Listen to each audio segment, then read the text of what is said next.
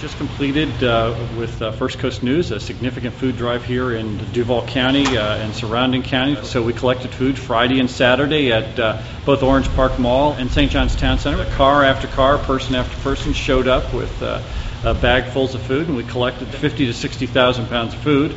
We're still waiting to hear what the totals will be. We're counting as of today.